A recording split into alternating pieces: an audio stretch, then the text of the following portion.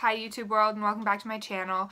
In this video I'm going to be showing you a Tarantula ICU, how to make one, a couple ways to revive a tarantula if it is a sick tarantula, and I'm going to also give you a disclaimer that yes, I do know that I did put this tarantula on a new substrate a couple of days ago in the last video that I posted. It has nothing to do with the fact that I changed out the substrate. I have plenty of other teas on that same exact substrate and they're thriving. They're doing absolutely fine. So I did want to give you a quick disclaimer there. So I'm going to go ahead and get into the video where I show you how to make your Tarantula ICU and just a couple of other tips if you have a dehydrated tea, which I thought might have been the issue here. It was not the issue in this case, but I will show you how to go about trying to revive your tarantula if that is the issue. I will say don't try this unless it is the absolute last straw for your tarantula. Most of the time, if there is something wrong, they can, recover by themselves. So like I said, unless you believe that this is the absolute last chance for your spider, do not try this.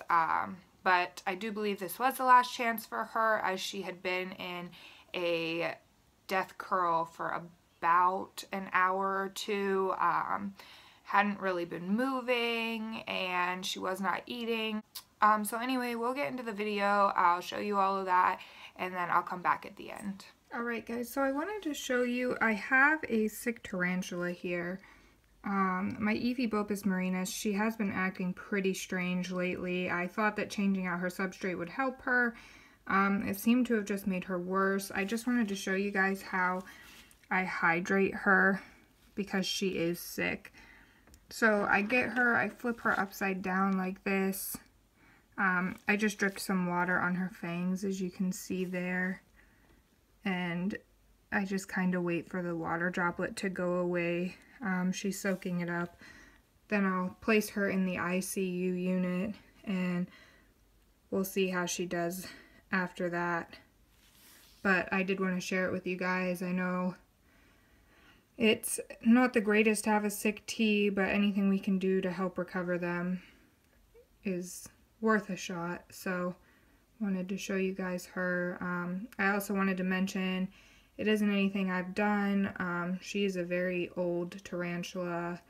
When I purchased her, she was probably a good 20 years old.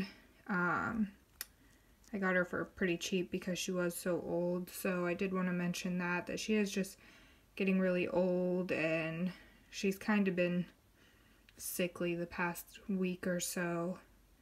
I thought she was doing better, but I guess not. So I'll get back to you guys on how she does in the ICU unit as well. Alright, so as you can see, I have placed her back into the ICU unit. I just used some wet napkins at the bottom. I put a water dish in there and I just set her down. You can see she's not in the greatest of shape here. Just kind of happened overnight. Yesterday she was fine. I did change out her substrate with the vermiculite, but I have other tarantulas that are using the same substrate, so I know it has nothing to do with the vermiculite. But I did want to show you guys that I just used this plastic tub here, just a plastic shoe box with some holes drilled in the side as an ICU unit. And I'm going to go ahead and place the lid on her, and we'll check back on her in a little bit. Just wanted to share with you guys the journey. I know it's not always great to have a sick tea, so I want you all to know that you're not alone. Other people have it as well, and I did want to show you guys how to give them the best chance that you can. So I'll leave her in there in the moist ICU. I'll turn all the lights off, get her in a nice dark quiet place, and we'll see how she does. Alright, so I hope that was a bit helpful for all of you. Anybody who has had a sick tarantula, or, if you ever do have a sick tarantula, you can go back, see this video. It might be helpful if it is the last straw for your tarantula. I will say this tea did not make it.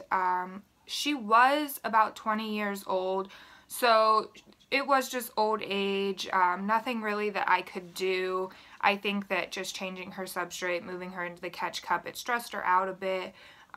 You know, nothing of my doing, but I think it just was the last straw for her. Just being so old, she was just stressed out, you know, just letting her die in peace. I do bury my spiders. Like I said, they're my pets. I absolutely love them. So I made her up her little coffin. I do this little ritual where I put pieces of their dirt in their little coffin with them before I bury them, so they have a little piece of them to move forward. But like I said, I know I will get a couple of negative comments probably in regards to the fact that I could have done better for this tarantula.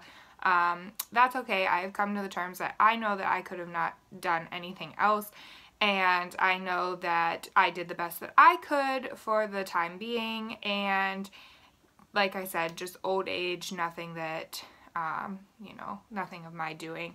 And I did decide to make this video in the simple fact that I did start this channel to be educational, so I want to keep that rolling in the fact that I'm not just going to show you the fun and up part of keeping tarantulas. I will show you when there are downsides and a little bit of negativity in the keeping of tarantulas as well, just in the simple fact that it can't all be fun. There are times where things aren't so fun and where you do lose tarantulas, and no matter how good at keeping tarantulas you are, it's always a chance you will take. Obviously, having a pet, you have to know it's a circle of life. It's how it works. When you have a living creature, there's a point where it's going to die.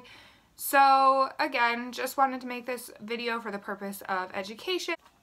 Alright, so I hope you all enjoyed this video, if nothing else but for the purpose of being educational.